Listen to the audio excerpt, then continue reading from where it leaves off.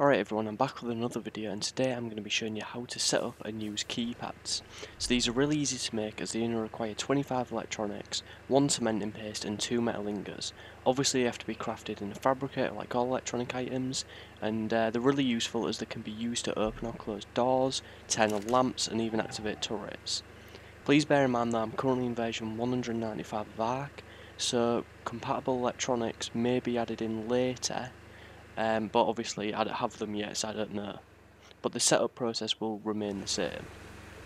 So the setup is really simple. All you need is a keypad. You stick that to a wall where it can get powered by an outlet, and then you assign your electronics pin codes. So obviously if you want to turn on 3 lights at once, you assign those 3 lights the same pin code.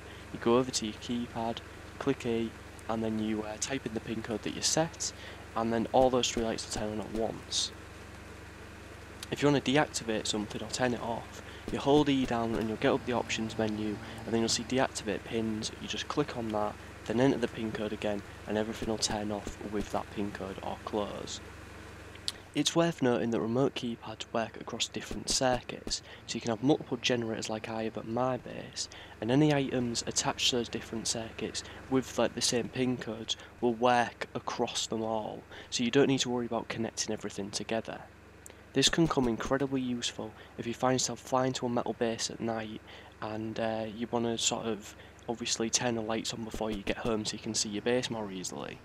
If you do have multiple locations with different generators, you can use different pin codes for different lighting arrangements. However, there is a range limit on keypads. I found that from one end, from the most northerly point of the island to the most southerly point, it is actually impossible to do. I'm not quite sure what the proper range is because I found it's a bit finicky, but as long as you're within a compound or maybe just across a river on like just sort of the next little island across, you'll probably be okay. Setting up doors and diner gates is just as simple as lighting. Simply go up to the door or gate and assign it a pin code. The best thing about this is you don't need the door to even be connected or really that near the circuit for this to work. This is useful if you have a multi-door system and want to make sure that every door within an area is locked before you log off or something.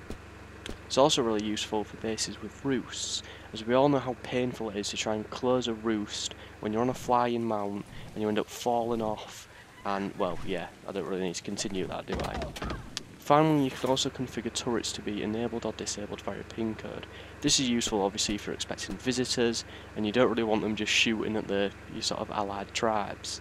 Well, that's it for this video. I hope you found it useful. Drop me a comment if you get stuck, and make sure to check my channel out for other art videos like this one. Peace.